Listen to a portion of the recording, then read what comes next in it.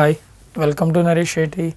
This is Kishore, and today we are going to continue static data members. Okay, in C++ we are having static members, and we are going to use two types of static members. One is what?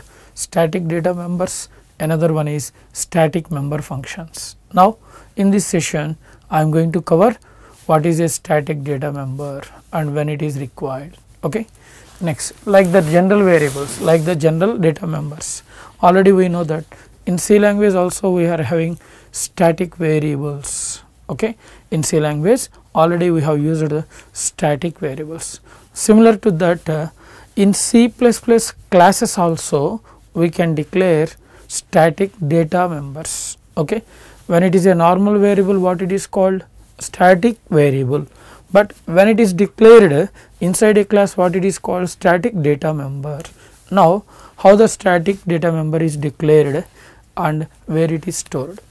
Here the point is a class data member can also declare as a static. Okay, here the point is one class data member can be declared as static and it is initialized with 0 automatically. Okay, generally we know that whenever a variable is not initialized, the default value becomes garbage when it is local variable.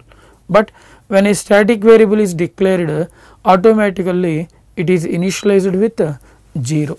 And another important point is suppose we are having a class and we are having a data member called int a in that class. Suppose from that class we have defined 3 objects. Now what happens? All the objects are having their local variables a. Okay, for example, just watch this. Suppose class sample or test, what it may be, and here one data member int a. Okay, fine. Now the class is completed. For example, now from this class I am going to define 3 objects: test, T1, T2, T3.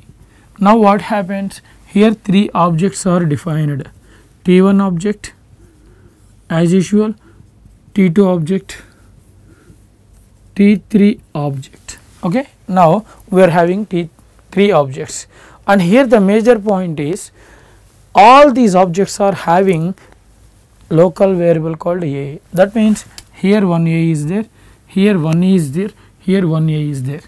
Now with this what happens? Suppose here I have entered 10, it does not reflect on this one.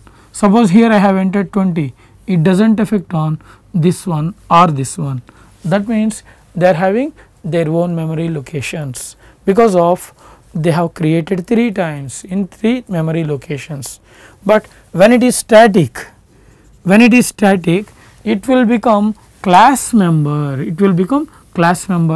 not the object member. But objects are what? Instance of the classes. That is why they are able to access this class member directly by using dot operator. That is why here one important point is whenever it is a normal data member, okay, each object contains one instance of that data member.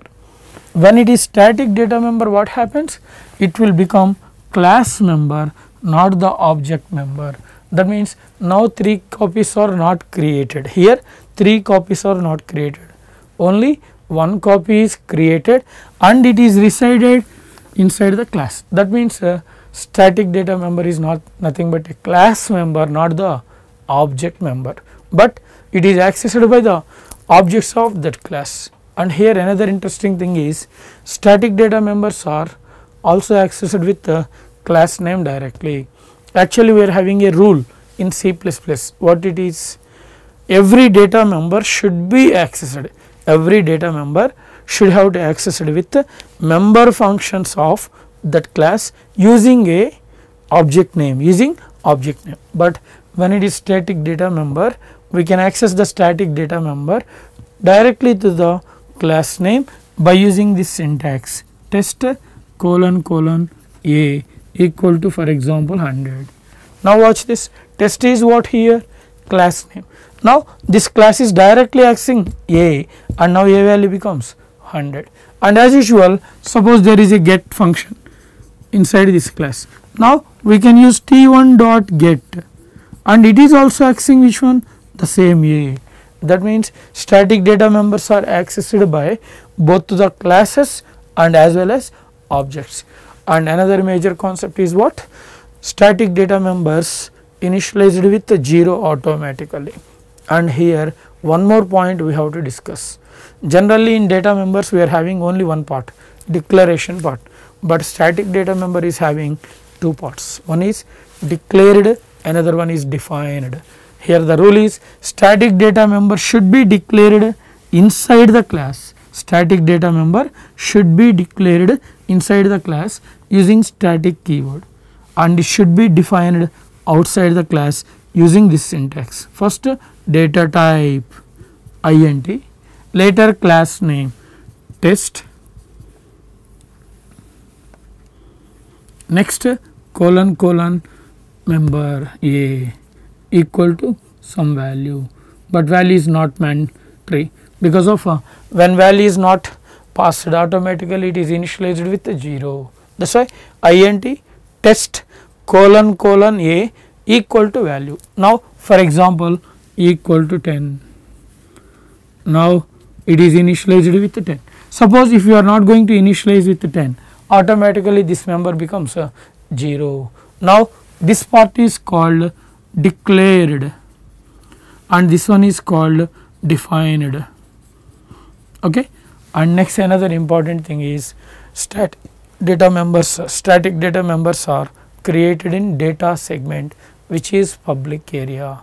Okay. Static data members are created in data segment which is public area. That is why any object can access this one. Okay. Means all the objects can share the same data. That is why static data members are useful whenever you are going to share one data member through all the objects. Okay. Whenever you want to share one data member through all the objects of that class, then declare the data member using a static keyword. Now I will show you how to access a static data member. Okay. Here how to access static data member directly with the class name. First of all I am going to show you class test. Here in public area static int A, next one function also there, void get. Inside get function I am going to write like this, A equal to 10. Okay. Next cout A equal to A and L. Here watch it, static int A is declared as a static data member, and to access this data member I have written a function called get. Inside get function A value becomes 10, cout A equal to A like this. Okay. Now the point is, okay, now the point is here it is what? Static data member declaration. Okay. Static data member declaration finished. Later here we have to pass some value for this A, no? Okay. And now A value equal to 10, value also passed. Later watch this, and here already we have discussed that every static data member is having two parts. One is declared part, another one is what? Defined part. One is declared, another one is defined. That is why declaration completed. Now defined means we have to define the value. That is why first what? Return data type int, next class name is what? Test colon and data member name is what? A. Okay. Now what happens here? Test colon A is going to, okay, defined with initial value 0, with initial value 0. Okay, fine. Later now main, okay, and here directly I am going to use test colon A equal to 100. Watch it. Generally data member should be called with a member function, but A is a what? Static data member. That is why we can access the A directly through the class name. Okay. Next here I want to do one more thing. Okay. What it is means, Here a value is what? 10. I am going to remove this, and here I have assigned 10 int test colon colon a equal to 10, and now here I want to put this value, okay, and means I want to print this value. So here watch it, what I am doing here, directly test colon colon, okay, here a value becomes what? 100 now here there is another function called get. I want to access this a value through the get function. That is why first I am going to declare a object like this, test t, okay. Otherwise you can print this value by using of what? Cout. Suppose print this value using cout, okay, a equal to test colon colon a endl. That is it. Now what happens? This a value becomes, okay, 100, and it is going to print here, and here we have accessed the a value directly through the class name. Next, here I want to access the a value through the get function. That is why first object test t and t dot get, and get is going to do what? It is going to print the a value. Already a value becomes 10. Now it is going to print 10. Okay. Now get ch, program close, and here we are going to access the a value through the class name directly, and here we are going to access the a value through the member function with object name. That is why static members, static data members can be accessed with the class name, otherwise directly object name also. It is how to access a static data member through the class and a object. Okay. Thank you.